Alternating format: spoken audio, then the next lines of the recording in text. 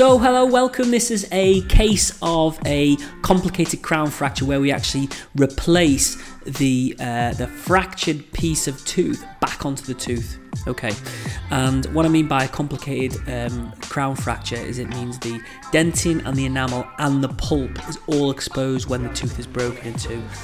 So the first thing we want to do is we want to check the fragments, and we want to see if the fragment actually fits nicely onto the tooth, because of course this tooth could have fractured and a little bit of extra piece might have broken away and it might not be a nice fit. You'll also notice that the fragment is actually whiter than the tooth itself, and this is because it's just dehydrated, and once it's glued back on it will hydrate again and become the same colour as the rest of the tooth. So what's really important in cases like this, especially if the pulp is exposed, is that you apply rubber dam. By applying rubber dam, what you do is you isolate the tooth from the rest of the mouth.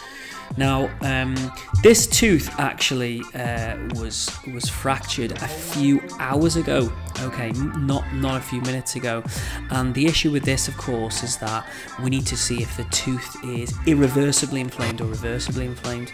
So the way to do this is we're just going to remove the pulpal tissue, and also I'm going to trough out some of the pulp tissue that was exposed to the element or the mouth, as we say, and then we have a little look and just assess the pulp itself.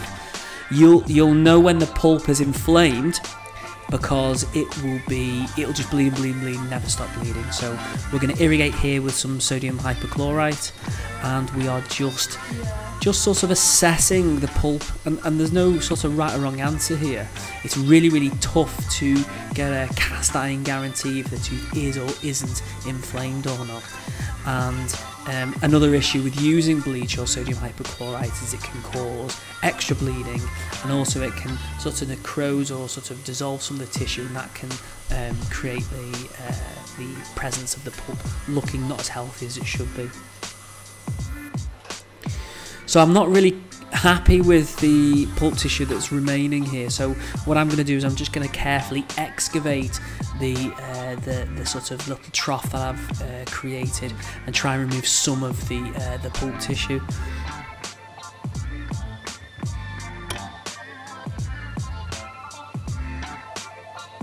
Just very gently removing some of the tissue, and you can see here that the pulp is nice and red, and it's not excessively bleeding. If you've come across a tooth that is excessively bleeding, you really know about it. So at this point now, I have removed all the pulp tissue that I'd like to remove, and I am now just waiting a good 5 or 10 or even 15 minutes to see if the pulp has had the ability to stop bleeding. And I'm quite happy here that the pulp has stopped bleeding. So I'm gonna irrigate now with some sodium hypochlorite, and now when I look inside I can see the pulp. It looks nice and healthy, and I am satisfied that this is reversibly inflamed. So to seal off the tooth, what I'm going to use is a bioceramic. We use Biodentine, and Biodentine creates like a chemical bond with the dentin, and that seals it off really nicely. You've got to be super careful when using a bioceramic, especially in anterior teeth. So if you were to use MTA in this case, there is a sort of a characteristic of MTA that it stains the tooth. So it wouldn't be appropriate in this case to use MTA on anterior teeth. And the great thing about Biodentine is it doesn't stain teeth. Another thing you need to be careful of is bleeding. So you know, it looks a bit of a mess at the moment, and my concern is that there is blood on this tooth, and this can cause staining in the future. So what I'm going to do now is I am going to leave the Biodentine to set for 15 minutes. And that's really important. So it's all nice and set, and like I say, the cavity doesn't look great at the moment, and I'm just checking to see if the Biodentine is set in it. Indeed it has. And what I'm going to do now is I am going to remove all of the kind of stained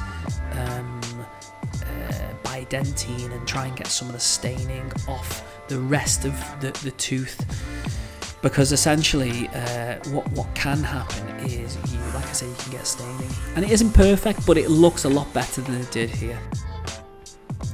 So now I'm going to attach the fragment, and I'm actually going to etch the fragment itself. The fragment has been sitting in sodium hypochlorite throughout this whole part of the appointment up to this point, and I want to make sure it's nice and you know, it's got a least amount of bacteria in it as humanly possible. So I'm going to etch the fragment, and I'm going to etch the tooth. And, there's no selective etching here. I'm just going to etch the whole tooth.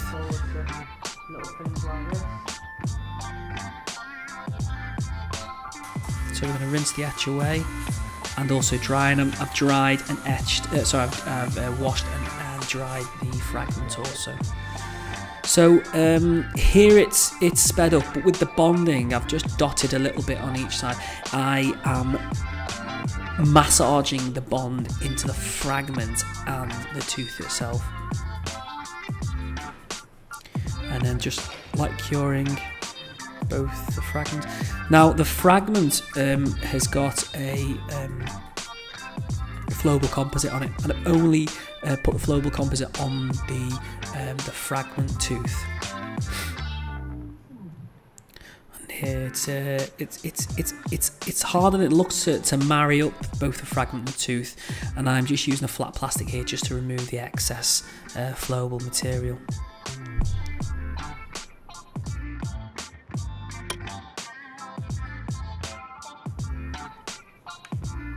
And you know, it looks pretty good already. We're going to bond the tooth, and then we're going to remove the rubber dam.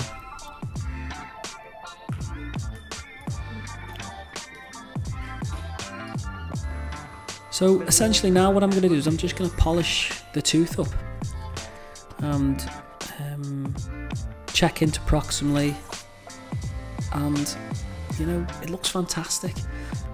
You know, it looks really good. Mum was really happy with this, and in fact, if we compare this to what the tooth looked prior, it looks a million times better. And you know, using the fragment of the tooth to restore it, puts it back to its original you know, shape, which is great for the occlusion. Listen, if you really like these videos, I really like making them, please like, and what's really important, subscribe to my channel.